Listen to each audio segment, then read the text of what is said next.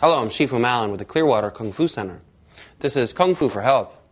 In these clips, I'm working Saber Basics. This basic that I'm working right now is called an upward flower. To begin with, I'm going to start with my feet shoulder width apart. I'm going to bring my sword out in front of me, and I'm going to place my left hand onto my right forearm. To start it, I'm going to do a big circle figure 8. I'm going to bring the sword back behind me, swing down, and cutting upward. To the opposite shoulder, same thing, down, upward. Now, as you begin this technique, you want to start with a big flower, big arm motion. As you continue to work it, you're going to tighten up that circle and speed up the flowers. Again, different angle.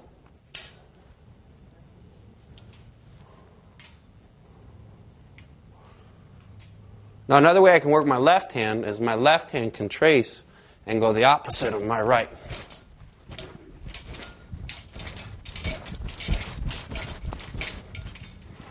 This is Saber Basic, Upward Flower, Kung Fu for Health.